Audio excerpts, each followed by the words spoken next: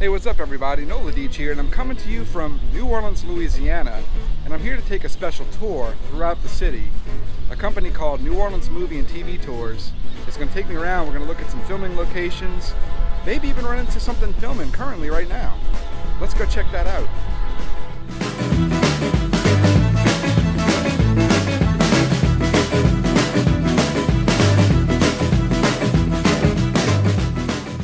The city of New Orleans has seen a lot of film and television productions. So today I'm going to take a tour with the original New Orleans Movie and TV Tours in hopes to see some spots some movies were made and maybe even see something currently filming. And you're going to find these all around town. They're yellow, orange, and blue with arrows, and they direct you to the film set the day of filming. They're like little tiny frickin' breadcrumbs. So what was the name of this movie, Lauren? Don't help her out. It's a hard one. I didn't know you know this one. 22. 22 what? Keep saying words. Jump Street. Very good. See how hard it is to find movies and TV shows? And I know you want to do some Channing Tatum later on, don't you? Sure. I know you do. I've done this tour before. We just got here, but don't eat the pralines. They'll rot your teeth. But they're so freaking delicious. So there you go, right off to your left in front of the praline store. Little Bruce Willis officially gets started. I am. Hi. All right, there's your praline store delivered there. Woo!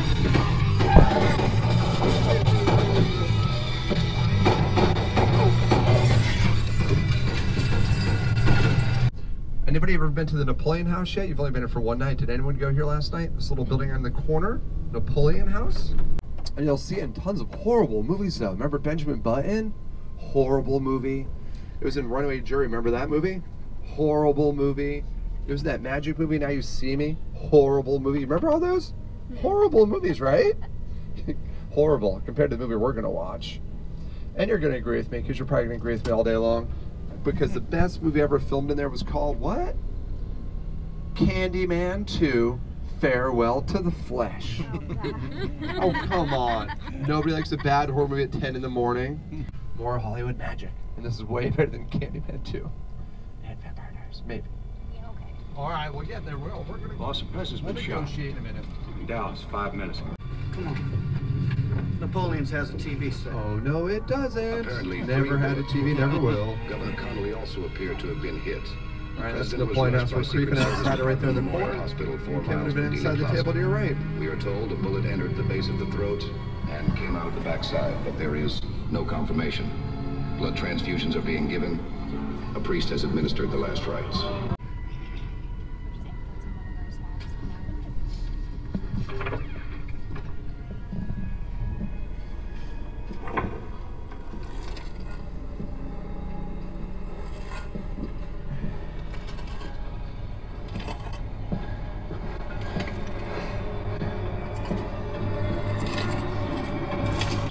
So in this scene, we're gonna have little itty bitty tiny Tom Cruise. You ever seen Tom Cruise in person before?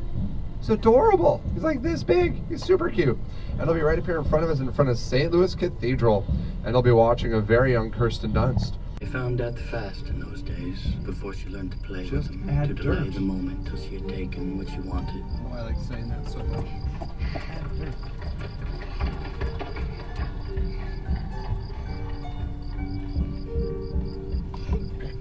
Oh, chère petite fille. Why are you crying, child? Oh, you lost my love? Mama. Kevin.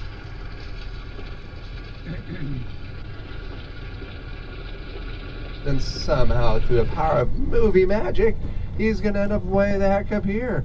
I have no idea how he does it. He's taking the longest way you could ever take to Preservation Hall Jazz Club, which is this crusty little wood building right here on your left. Okay, right through the metal door on your left. Right about now. There he goes into Preservation Hall.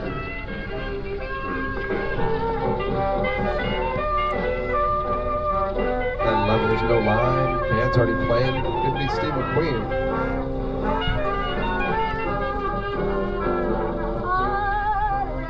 Preservation Hall Jazz Band performing from 1965. And that lady singing, her name was Sweet Emma. And they called her Sweet because why, everyone? Because she's sweet. No, she was miserable. She hated everybody. All right, everybody, start looking to your left. This little brick building coming up on your left is NCIS headquarters, but in reality, it's just a parking lot? Wah, wah, wah, wah. We're not on a base. We're in a federal building. Do I look like the federal building type to you? Oh no, more like a parking lot guy to me. And there they go into a parking lot. Bishop, come on. You have a junk food machine inside? No, there's nothing in there. It's a parking lot, and I just ruined your TV show. Yes! Nobody, that place on the screen doesn't look familiar to anybody? Nobody made it there last night? To Jean Lafitte's blacksmith shop? Which is considered the oldest continuously operating bar in North America. It's supposedly been a bar non-stop since 1772. And once you see the building, you'll understand it looks just like it was built in 1772. And here it is on your left, right in the corner, the crusty little wood building. This little guy right here, Lafitte's. Yep, it's usually people drinking by now. It's a little mellow day today. And here comes Melanie Griffith on your left, head in the hat box to get a hurricane. You've been warned, it's crazy in Alabama.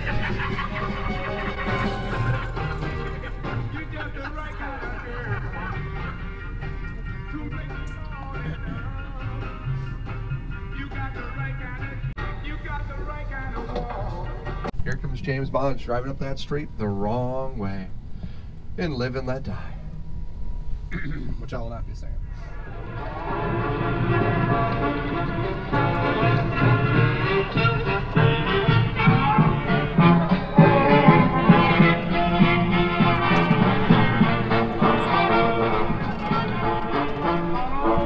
How about a send-off? This way.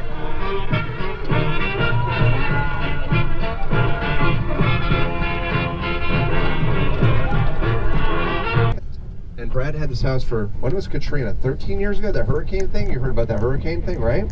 13 years ago. Wow, that's crazy. So Brad came after Katrina to help out. So he bought a house in the French Quarter just to kind of throw money at the city, really. And then also while he was here, he started something called the Make It Right Foundation. And he's built over 100 green homes for less fortunate people so far. But now the homes are falling apart. So yes, so the homeowners are suing Brad Pitt's foundation. And now Brad Pitt's foundation is suing the builders.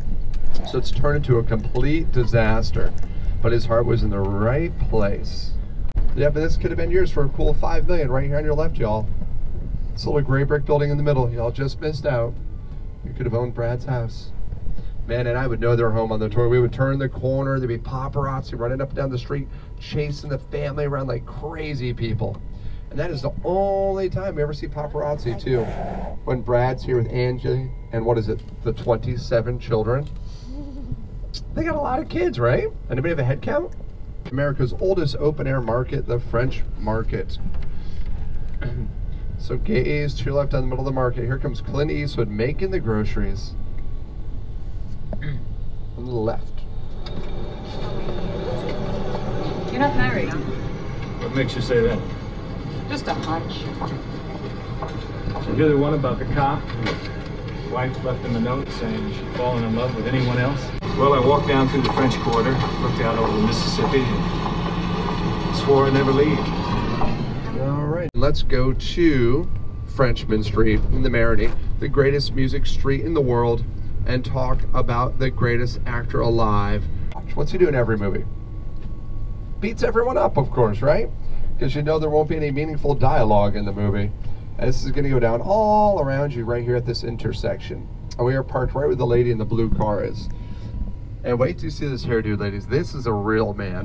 Forget about Channing Tatum. So here we go, all around you. The muscles from Brussels doing some Van damage. Oh, welcome to the 90s. The good old days. Wait for the hair, dudes. Wait for the hair. Wait for it, wait for it, wait. Look at that.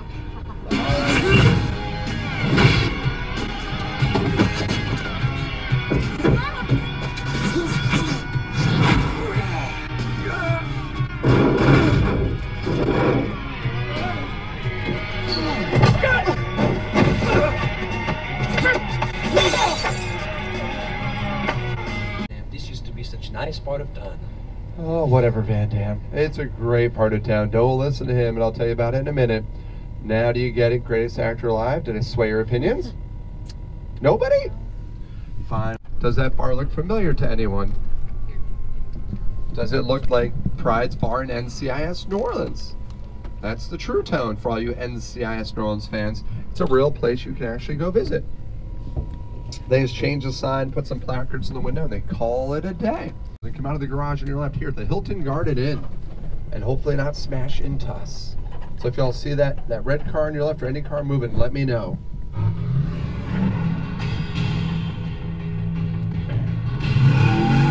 Bad guys driving towards us. And here comes Jason from your left down in the garage. Here comes everybody. Hey on everybody, he's coming.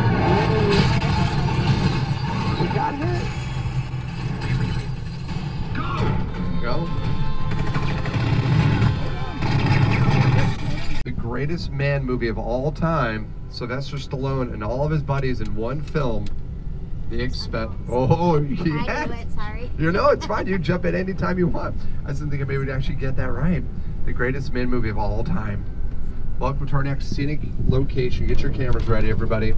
This little beautiful red building on your left is Expendables headquarters. Isn't it beautiful? So beautiful. Nothing but the best for y'all today on your tour. Now it's filled with tough guys. Hey, Gunner! Whatever doesn't kill you, it makes you stronger, brother. There. Man's got a point. You know what? I'm gonna do you a favor, Tool. I once knew a man. I love poetry. Ready? It's the logo from the movie, The Skull and the Raven. Yeah, after they're done filming, they're like, leave it, we love it. Yeah. Where's our part 4? Why do we have a part 4 of that movie yet, huh? It's the finest collection of southern mansions in the U.S., and these people don't need money. So every time somebody tries to film at their house, everyone's like, no. So Mr. Charles, who owns a Coven, he's very movie and TV friendly. So anytime they need a house, they go straight to him. So you'll see the Coven in tons of stuff, y'all. And all the trucks are open, so they're most likely filming something here right now as we speak. I think this could be the Kim Cattrall thing, Filthy Rich, the TV pilot. And there it is on your right, in all of its glory. The Coven. Oh, yep, it looks like they're filming inside right now as we speak. Uh-huh. Oh, your photo, the front's gone. Uh-oh. They're blocking our view. Tiger. Oh, come on, girls. It's not a game. It's the best game.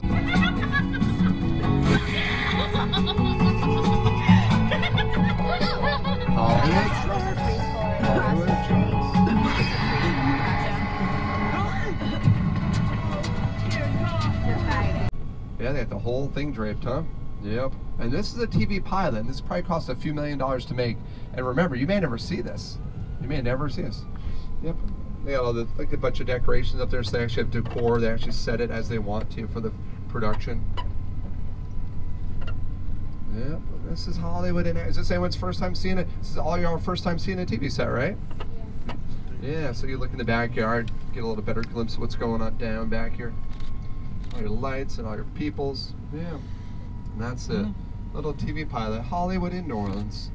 Yeah, you keep driving around, you run into something eventually. It's kind of hard not to find a production filming. In the love story, Django. Love and a whole lot of blood. On your right, that guy. I'll play it right in front. Is that of a big money buyer from Dusseldorf here in Greenville to buy my way into the Mandingo fight game. And your character is a Mandingo expert I hired to help me do it. They call it one-eyed Chum. Bonjour. Bonsoir, petite femme noire. We're here to see Mr. Calvin Kim. Angela. Thank you. This house on your left on the corner right here is the house I'm required by law actually to stay 300 feet away from. Sandra Bullock's house. Love you, Sandy. That's Sandy's house whenever she's in New Orleans. She's not here that often. Whenever Sandra's in town though, she's always having a benefit, raising money for charity. She's even adopted 2 children from here and even named one of them Louis after Louis Armstrong. Doesn't she seem like the sweetest thing ever? I'll never know. Love you, Sandy. Call me. Everybody loves Sandra Bullock, right? Can't go wrong with a good Sandra Bullock movie. It's John Goodman's full-time house when he's in town. Yep, when he's not working on a movie or TV show. Yep, and he's great. If we ever need him for the film festival, film commission, he'll always help us out. Really good guy. Oh, Brother Art Where, that was a good movie, though. What about King Ralph? Oh, yeah. Terrible movie. Fred Flintstone? Oh, God. He's made some classic movies, huh? No, he got his own TV show, though, now because of Roseanne, huh? Good for him. And it's this house up on your left on the corner everyone's heading to. House with the creepy trees, with the skulls in the fence that's always shrouded in darkness. Yep, right here on your left, where people are flocking. Sadly, her husband died like 14 years ago now, so she actually moved to California to be with her son. Yep, but she left some of you some great books to read. All right, everyone, start looking to your right. Here you go. Ready? 1, 2, 3. Movie studio! Ta-da! I found you a building. You would drive by and have no idea, would you? It's an old warehouse. Now we call it a sound stage. So this is the center of our TV movie universe in New Orleans. The building up here in the middle has all the casting companies where I do my auditions. Mostly unsuccessful, but I do them anyway. So used to failure. Yep. See if anyone's here today. Anyone actually working today? No one's back there. No trucks in the parking lot. No, lame today. It's such a beautiful day. I'm sure everyone's trying to filming outside today and trying to get their outdoor production days in because there's nobody here. Next stop, a fictional city in the movie 21 Jump Street. So here we go, ladies. Moment you've been waiting for. Right up on your left, one of the most beautiful, handsome, sexy men alive, Jonah Hill. And his friend Channing Tatum. That's how it should be.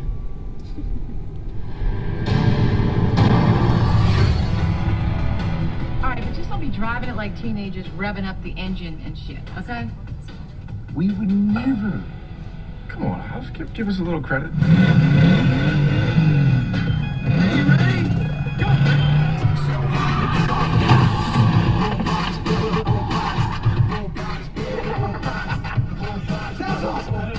That was amazing.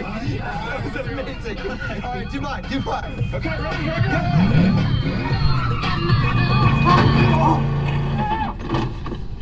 Don't laugh, ladies. It's not funny. You okay? Oh, yes. And this is the old Market Street power plant, y'all. This building's been out of business since the 70s.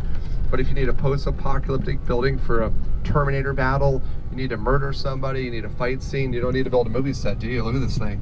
That's why this building is using more movies and more TV shows than anything we got. It's a movie set just waiting to happen.